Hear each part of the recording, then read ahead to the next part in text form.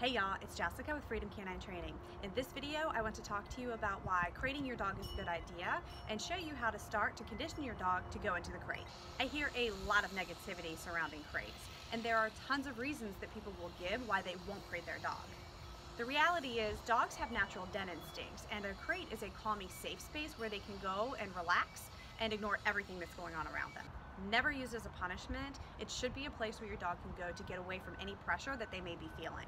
Crates have a huge impact on separation anxiety and even aggression. It is an awesome tool to teach your dog coping skills, to self-soothe, and that the world is not going to end if they're on their own. Crates are also an amazing leadership tool. The very first thing that I teach, whether in a board and train or private lessons, is thresholds. And your crate door is your very first threshold. Teaching your dog impulse control, to follow you as a leader, to have faith in you as a leader starting at that crate door is a game changer. The last point I want to make is that crates are great for helping you stay consistent with rules and boundaries. Crating your dog gives them structure when you're gone and limits their options for making bad choices or getting into whatever shenanigans they want to get into.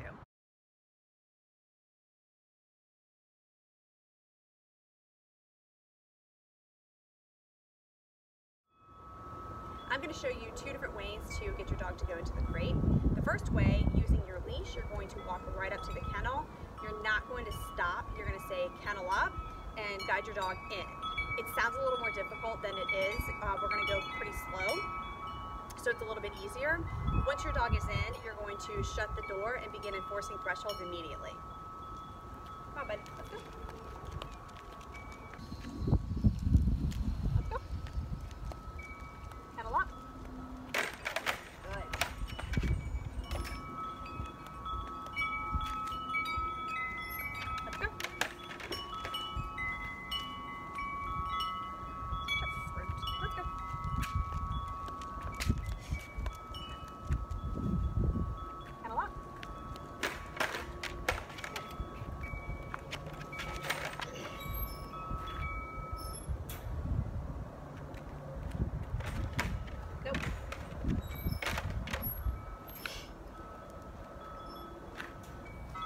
One of the troubleshooting techniques that you can use if your dog refuses to go into the crate is you can use pressure.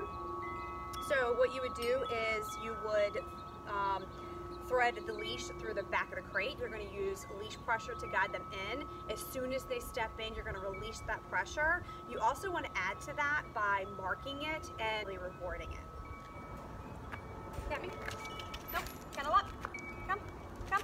Come. Come. Good boy. Nope.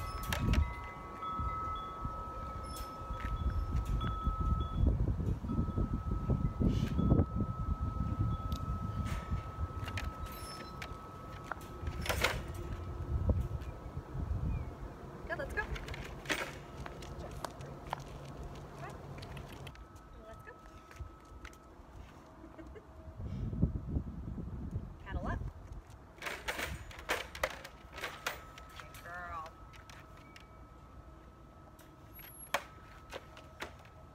Girl, let's go. Let's go.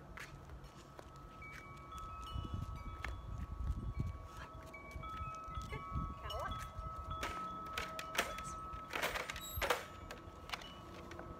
Good girl, let's go. You're so cute. Are you ready? Another way to get your dog to go into the crate is to lure them in. You can either try to guide them in with your hand, or you can simply toss their food into the back of the crate, and the only time that they eat that day is by going into the crate and eating. Happy break? Come on. Good boy. Let's go. Good. Break. Good boy.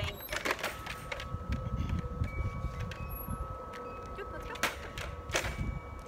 Happy cup. Good boy.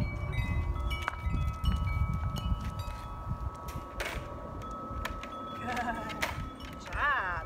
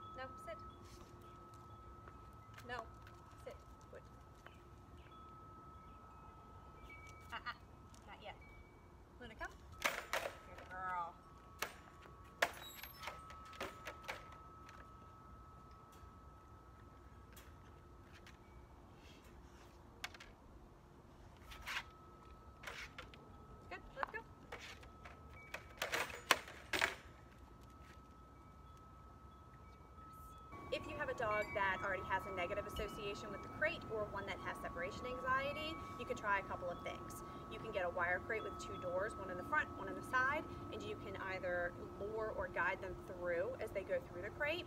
The other option is to get the plastic crates, like an airline crate, remove the top, and have your dog practice place inside the bottom half.